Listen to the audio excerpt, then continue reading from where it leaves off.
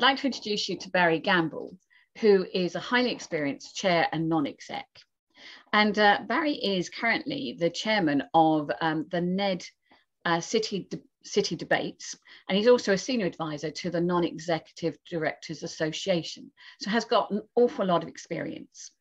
Now, one of the questions I wanted to ask Barry, and I sort of thought it was quite a simple question, what type of boards are there out there? Gosh, well, a board, let's start off. I mean, a board is one of several names which is used to signify a group of people responsible for governing a company or organisation. And depending on the legal form, these might be trustees, governors, directors, non-executives. They might be serving on a board of directors, a board of trustees, a governing council.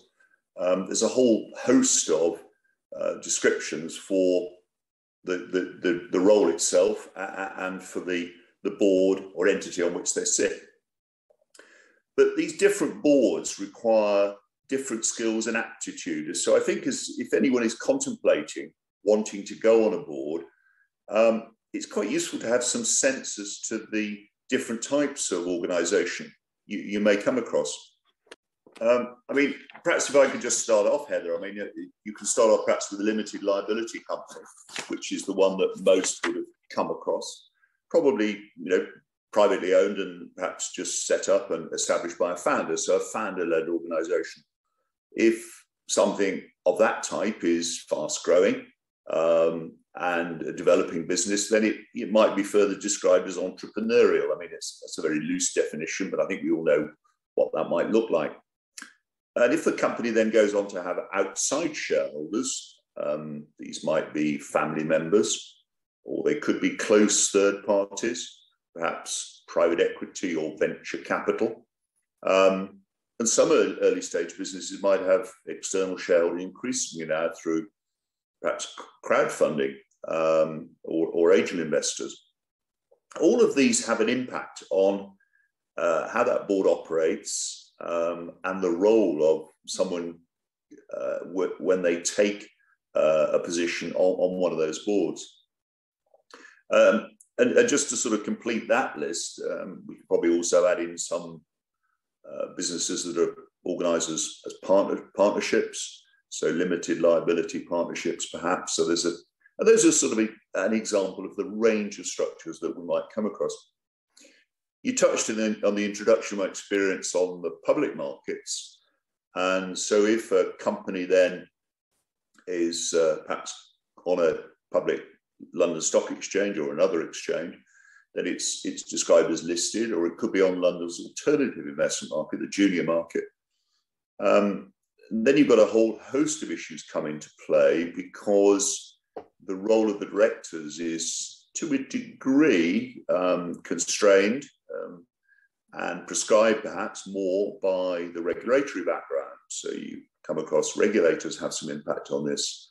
It could be the London Stock Exchange, it could be the AIM team, it could be the Financial Conduct Authority, it could be the Financial Reporting Council. There's a whole host of ones which can really have an impact on how those boards operate and the feel of them. So there's a sort of a range in terms of the private into then the public sector. But then if you go into public sector entities as such, the boards include government or local authorities, NHS trusts, regulatory boards. I mean, increasingly, a lot of those would be associated perhaps with a particular trade or sector. And then we can move into probably oversight, statutory bodies, which there are many there, sort of arms of governments, where increasingly they look to operate with non-executives involved. And then, of course, there's a further group beyond that. I think we can identify the not-for-profit, the charitable sector, and that takes in a whole swathe from the small local charity through to some very substantial national and international charity. It takes in the educational sector, schools, universities, whether they be in the public sector as such, or whether those are privately privately run and operated. There's opportunities in all that area of education, and a lot of demand really for good governors who are prepared to give time and offer their experience in those situations. And again, those will all probably be regulated by the Charity Commission. They may or may not be a limited company. There's a whole host of different types of legal structures that can apply. But I think I've totted that list up, Heather, and there's probably 20 or more even of different types of organisations. And it's just quite important for anyone contemplating going on those boards to understand how they're structured, how they're organised, what are the rules and regulations that impact on them, because that will have quite an effect on how they operate, and as I say, the feel of them as well for the individual coming to them.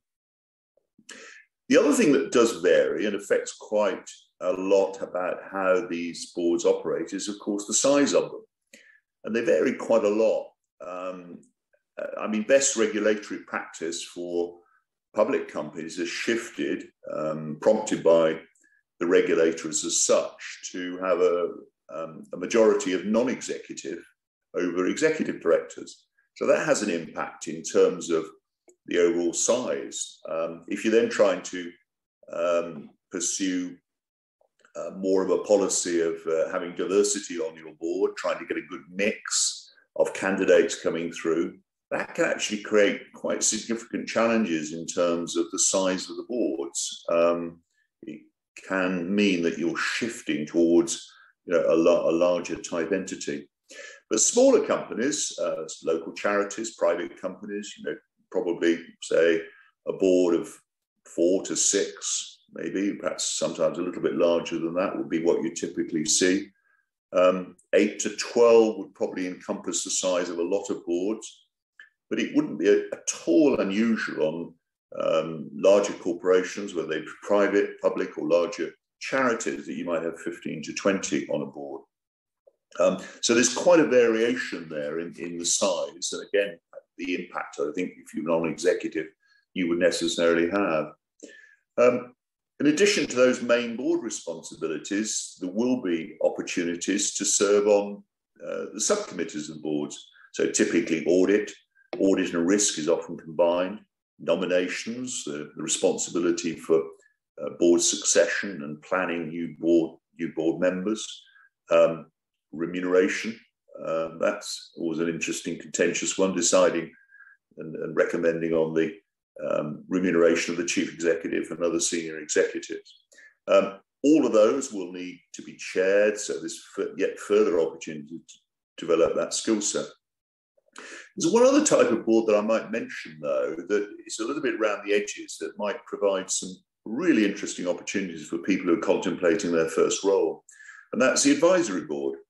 And whether it's an advisory board, an advisory committee, where they're drawn up for a particular purpose or a particular time scale, however they interact with the board, that's a terrific opportunity to have the experience of understanding how a board operates, perhaps an interface with the main board, and probably an opportunity just to develop some skills, and you might well find then you get invited to serve on the main board. So don't forget advisory boards.